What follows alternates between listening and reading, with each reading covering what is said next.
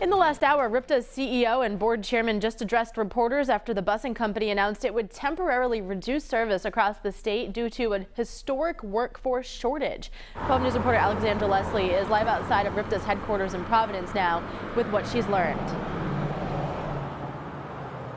Well, Kate, RIPTA CEO Scott Avedian said that the agency makes service changes at least 3 times a year, but says these changes are a direct result of struggling to competitively recruit new drivers. Avedian says that for the past 3 months, RIPTA has been down drivers and says the agency is down about 30 drivers right now.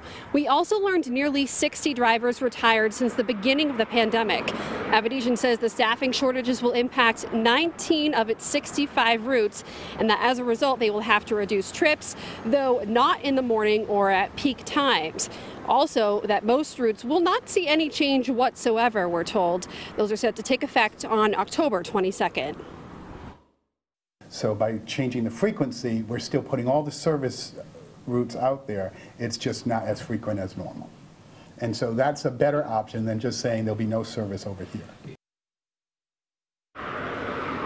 Now, RIPTA says in about 2 weeks, on October 12th, it'll be hosting a job fair in an effort to get those drivers back and have enough on the roads so that it'll be able to get those affected routes back into full service and operation. Reporting live in Providence, Alexandra Leslie, 12 News.